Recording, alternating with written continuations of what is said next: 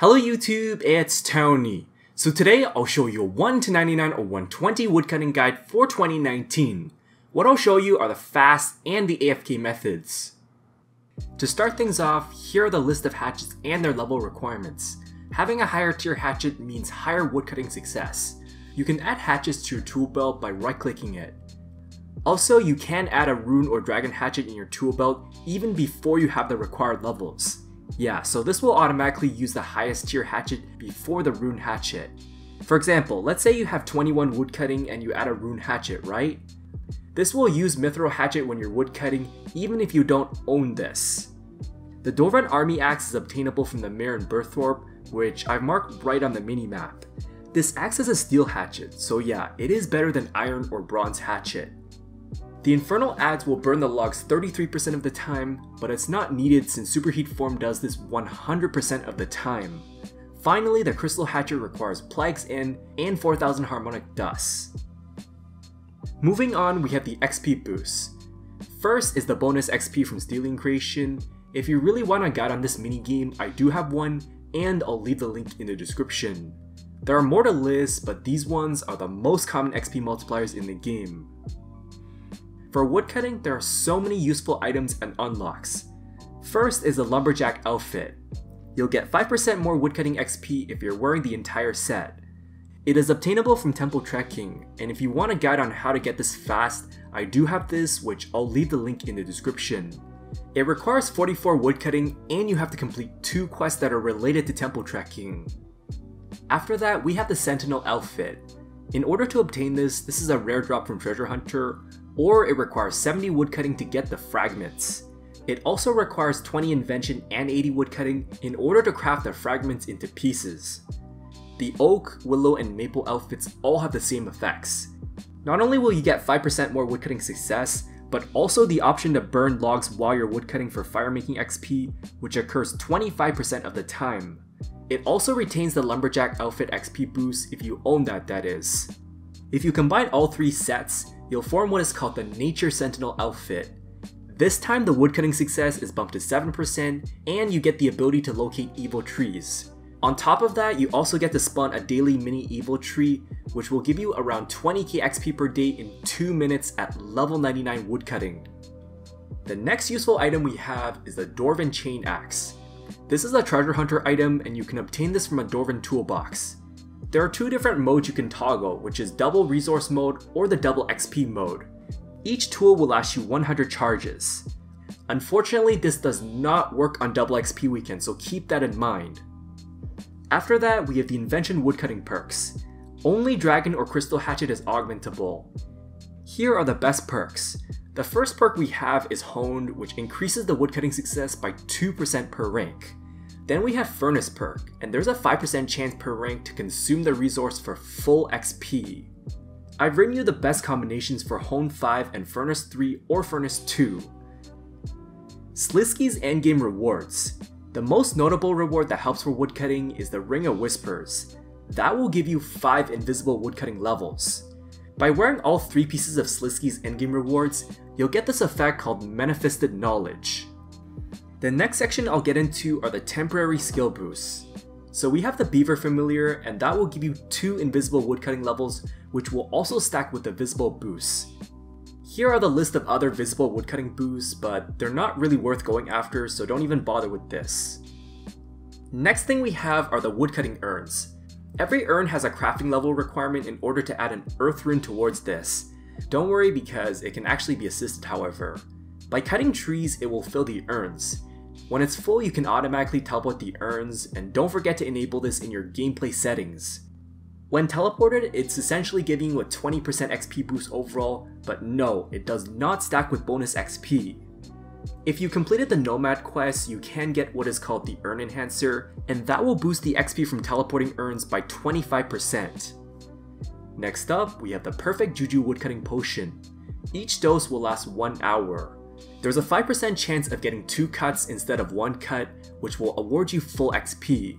If you do have Perfect Plus Potion, well, good for you, because this retains the effects, but it does require 99 herb lore and the Mailer clan recipe. Unfortunately, just so you know, this does not work at divine locations. The next useful item we have are the skill champas. You'll get 5% more woodcutting XP on an unsuccessful woodcutting action, or 10% on a successful woodcutting action. You should consume around 1,500 chinchampas per hour. I mean, this is really expensive to use, so it may not be worth it, but if you really want to buy these, then ideally, buy the cheapest chinchampa at this moment. We also have the log splitting scrimshaw, and that requires 70 woodcutting. There's a 15% chance to destroy a log for extra woodcutting XP, and that will last you 3 hours each. The superior version is untradeable, although it's made with 4 ancient bones in player-owned ports. This will bump the chance to 20%, lasting 4 hours each. Unfortunately, it does not work with crystallized, ivy, or the crystal trees. The second last useful item we have is the lumberjack aura. Based on the aura tier, it will increase the woodcutting success by a certain percentage. So, the last useful item we have is Grace of the Elves. There are multiple different effects from this. First, you get to store 500 charges worth of Sign of the Porters. Second, there's a chance to spawn a Saren Spirit. And last but not least, it will halve the prayer drain rate of Light Form Prayer. Now that I've talked about the useful items, let's get into the training methods. From 1 to 15, you'll cut regular trees. The closest location for regular trees to a bank would be the West Varrock Bank. I mean, try to use a Dwarven Army Axe here because it will cut faster and you'll get more XP from doing this.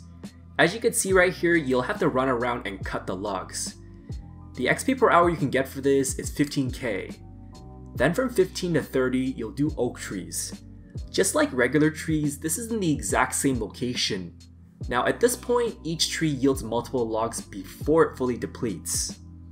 In this case, you'll get 20k XP per hour. From 30 to 35, you'll do willow trees. The closest location to a bank would be at Draenor Village. Honestly, this place was very nostalgic when I was a free-to-play player because it was so crowded. Anyways, you'll get 30k XP per hour from doing this. You'll do teak trees from 35 to 47. This is located in what is called the Taibuo Wanai Hardwood Grove. You can use the Taibuo Wanai teleport scroll, and that will take you outside this location. Otherwise, you're gonna have to go south from the Brimhaven Lodestone. In order to enter every time, it requires 100 trading sticks. Because teak logs are really cheap and you do need 100 trading sticks to enter every time, and not to mention that a bank isn't close by, you're better off dropping these teak logs, well, unless you have Sign of the Porters, that is. Now if you're an Ironman character, cutting teaks is actually best for construction XP, well, aside from miscellanea that is. You'll get from 40k to 50k XP per hour. Then from 47 to 68, or you can stop at level 81, you'll do Acadia trees. This is located in the Imperial District of Menaphos. In order to access this, you have to complete Jack of Spades quests. Look, I understand a lot of people are going to be like, well Tony, not everyone likes doing quests. And I get it, but this is a low or mid-level quest, so you should really consider doing this. It has so many nice unlocks here. Anyways, you can also unlock the bank chest west of the Acadia trees, but that will require 60k Imperial District reputation. You can stop at 68 if you want to AFK Ivy, or 81 if you want to do overgrown idols. Here are the XP rates with woodcutting urns, and this is based on your woodcutting level. Starting off at level 47, you can get 60k XP per hour, then at level 60, 75k XP per hour, at level 70, 88k XP per hour, and finally at level 80, 95k XP per hour. For those who have stopped at 68, you'll do Choking Ivy until level 81. The best location for this is either in Varrock or in Prif. The Varrock location is east of the Grand Exchange and on the north wall of the Varrock Palace. Those who have access to Elf City, well, this requires Plague's End and 75 woodcutting. What's really amazing about the Prif location is that once in a while there's this thing called a Voice of Saren, and it will give you 20% XP boost. So yeah, you're just gonna chop the Ivy and pretty much AFK. You won't get any resources from this, so you do not have to worry about dropping anything. It used to be the best method until level 94, but it's better nowadays to stop at 81 because there's a better AFK spot than Ivies. Anyways, here are the XP rates with woodcutting urns. You'll start getting 78k XP per hour at 68, then at 75, 84k XP per hour. From 81 to 94, you'll do the overgrown idols. It's located in the south part of Brimhaven, which is west of the shipyard entrance. You can get there quickly by using the gnome glider to the shipyard. I mean, some people like to do the new Anachronia location, but this one is easier to navigate. Just like Ivy, you can pretty much AFK. Now, it's better to do this in a solo world since you can AFK even longer than that. The only thing you're gonna do is just chop the jungle vines around the overgrown idol. Once all the vines have been chopped, go to the other section within this map location, or you can wait 2.5 minutes for them to respawn. When it's fully chopped, you will get a random buff for woodcutting, which I mean is pretty minor, but it's still nice to have anyways. The XP per hour you can get for this is 100 to 130k. Then from 80 onwards, you'll do crystallized Acacia trees with the Lightform Prayer. Here is a slide for the requirements, the equipment, and the inventory setup. Now this requires the Light Within quest complete. For your equipment setup, you want to bring a crystal hatchet with honed and furnace perk, and obviously if you have the Sentinel outfit, well, good for you because you can bring that as well. Then for Grace of the Elves, it will reduce the prayer drain rate. For your inventory, you want to have crystallized runes, prayer potions, and the woodcutting urns. I didn't explain everything on this slide, so just pause the video as I'll move on to the next section. Here is the strategy. You'll cast the crystallized spell on the Acacia tree, then chop this. Each time you activate crystallize, it will last 30 seconds. Crystallizing will give you more XP, but you will not get any resources. Also, don't forget to turn on your Lightform Prayer and always watch your prayer points. So in my opinion, this is the fastest conventional method in the game, but it will require some attention and cost you some money. I do have a 1-hour footage of this, and I'll leave the link in the description. Here are the XP rates. Starting off at level 80, you'll get 200k XP per hour, then at level 90, 250k XP per hour, and finally at level 99, at least 290k base XP per hour. For those who want an AFK option, you can do crystal trees from 94 onwards.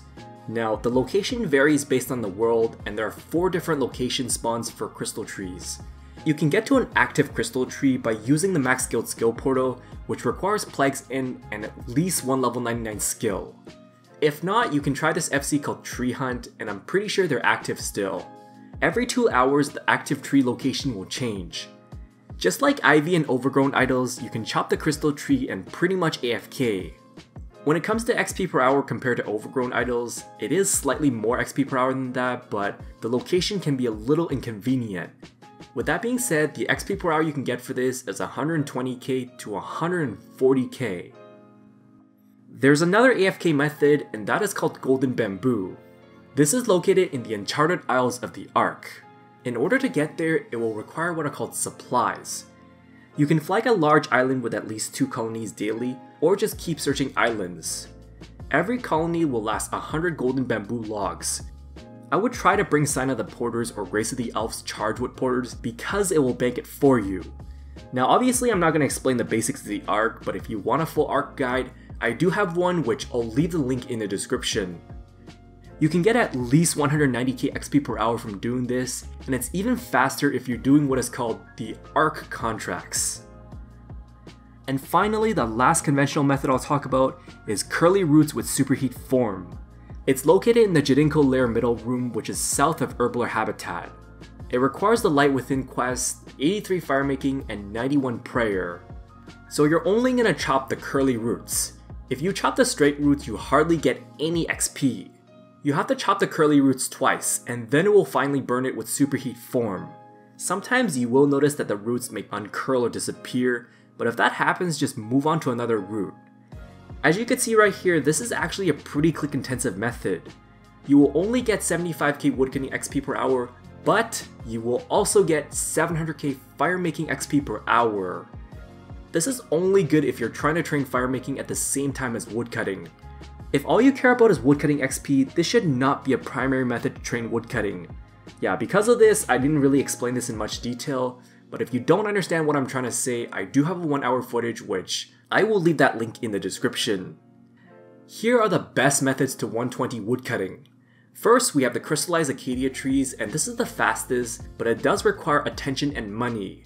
Then we have the crystal trees, which is very AFK, and you can do this without any sort of limitations. Unfortunately, this is the slowest method on the list. For Golden Bamboo, this is the fastest AFK method, but there are some daily limitations.